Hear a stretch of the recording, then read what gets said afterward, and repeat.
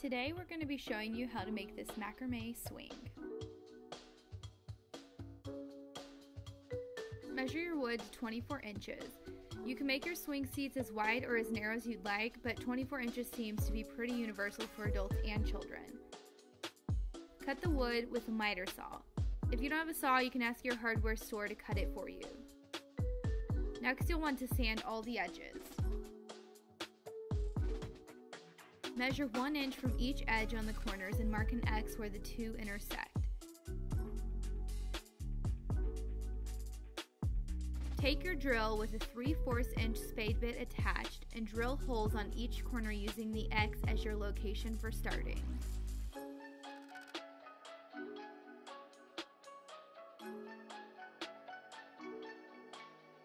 Next, I sealed the wood with a matte finish. You can paint or stain your seats first if you want to. Now it's time to measure your rope.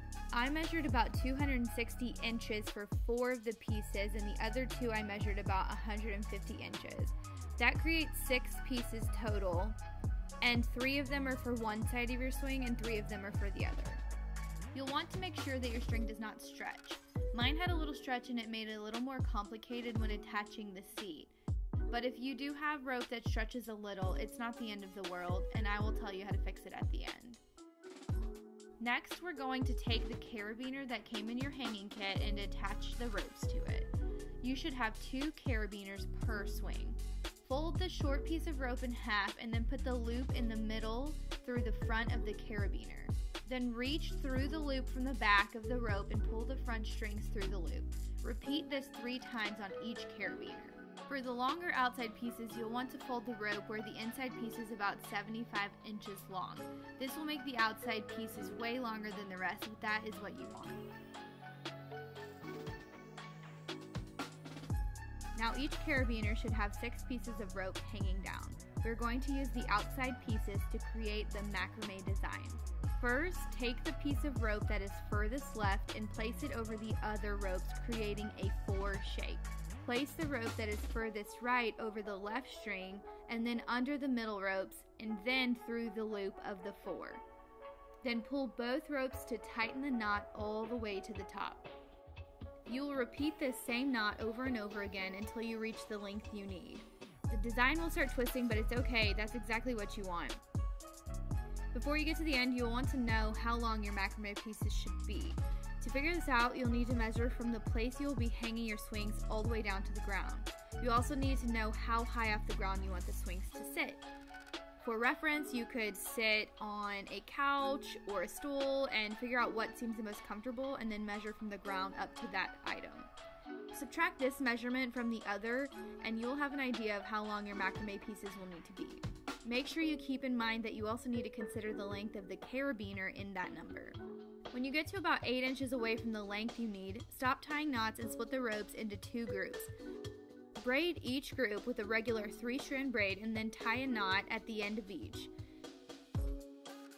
Now it's time to attach the rope to the seat. I wrapped the ends of each rope section with tape so it could fit through the holes.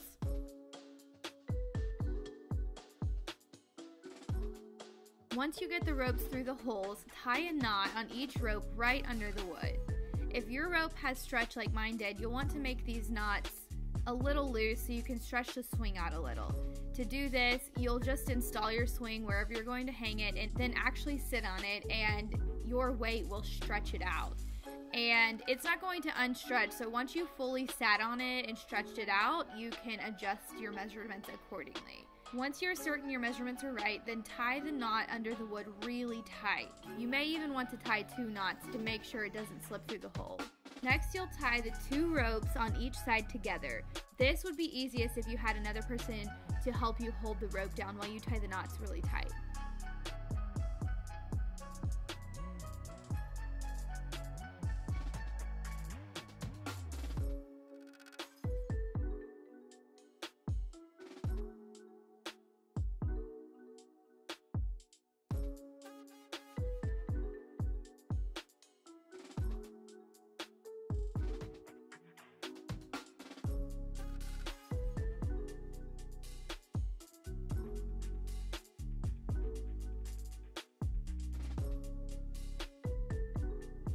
To make it seem a little nicer, we're going to grab a scrap piece of rope to finish. Start by grabbing all the ropes and adding the scrap piece of rope. Make sure that the end of the rope is facing upward and further up than the knot. Loop the scrap piece upward and grab both of the pieces together. Then start wrapping the other end of the rope around all of the ropes. There should always be an end hanging out at the top and a loop hanging out at the bottom.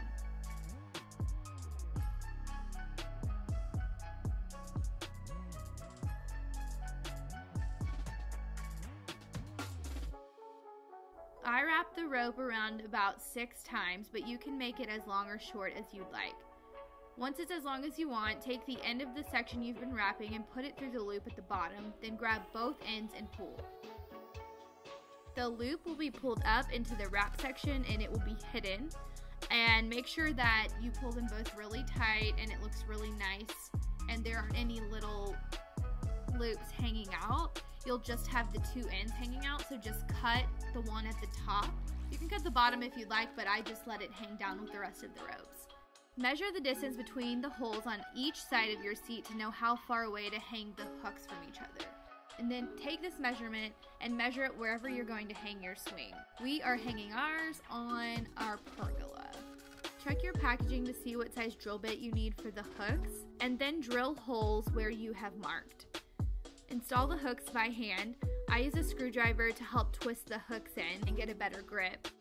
When the hooks are almost in, it's pretty hard to twist it, but you'll want to get them all the way in for the most secure attachment. And once the hooks are in, attach the carabiners to the hooks and you are done.